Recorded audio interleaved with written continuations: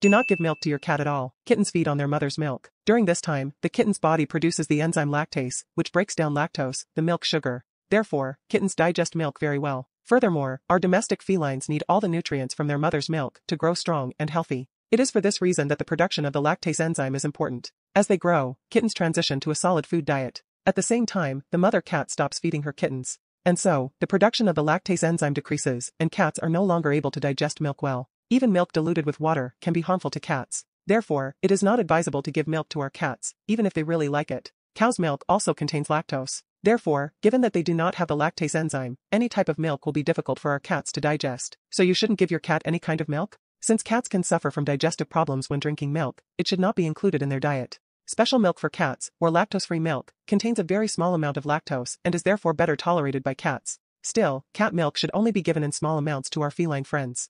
This food contains many calories and therefore can cause excess weight. Therefore, giving water is the best way to provide your cat with the fluids he needs. Cats cannot digest milk due to a lack of adequate enzymes. Therefore, the body reacts and the cat may have diarrhea and digestive problems, such as gas or abdominal pain. This enzyme is still produced equally by all domestic cats, however, the majority have this problem. Cats do not need cat milk for a balanced diet. Since although milk has some nutrients, the cat receives them in sufficient quantity with an adequate diet. Above all, this milk contains a lot of calories, which easily cause excess weight, especially in apartment cats. Follow me now so nothing bad happens to your cat. Thanks for watching.